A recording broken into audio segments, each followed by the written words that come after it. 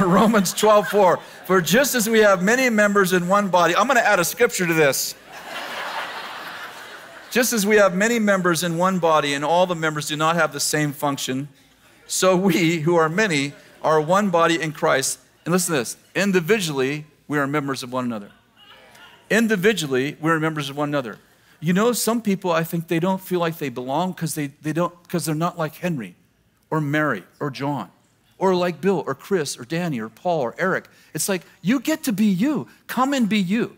If you have a little evil in you, get rid of that. Well, I'm just being real. Like, we don't want that, but we want all of you. If you're serious, be serious. If you're smart, be smart. If you're beautiful, be beautiful. It just matters that you bring you. That you bring you. Years ago, I was leading a prophetic team in Weaverville, and I put a guy over it, great guy, amazing guy. And before I left, I knew we were coming here, about 6 months before we were coming. So I said to my friend, I want you to lead the prophetic teams. And he's like, great guy, really smart, been with me a long time, very prophetic guy. And about 2 months into it, I see him growing his hair in a ponytail. By the way, if you have a hair in a ponytail, I love it. Awesome, man, woman, child, don't care. And then he started bringing a staff and a beard.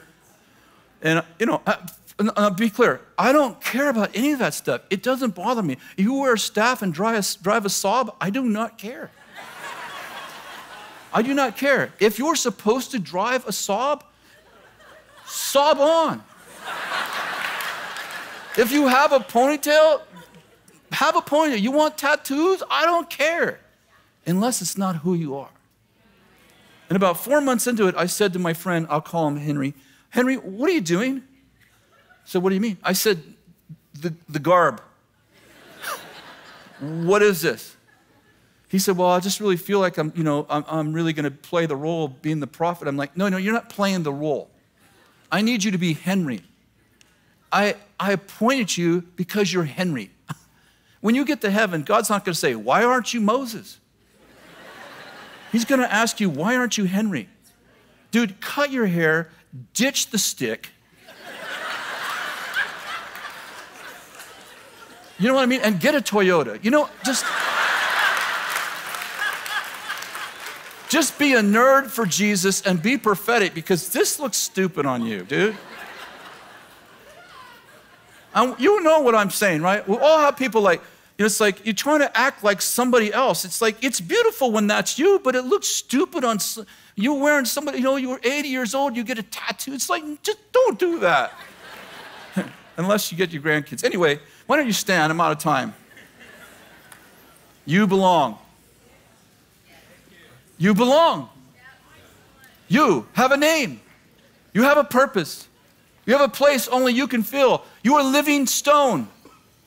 If you don't come, there's a hole in our wall. If you're supposed to be with us, there's a place in the wall for you. Amen? Put your hand on your heart. Lord, I just pray right now in Jesus' name, there would not be one lonely people mentioned among us. I mean, there would not be one lonely person in this church. Not one. Or in our network. There wouldn't be a single lonely person. Every single person, this would be miraculous. Every single person would feel loved, cared about, vulnerable, come on, authentic, courageous, and connected. In Jesus' name. Everybody said, so be it. God bless you.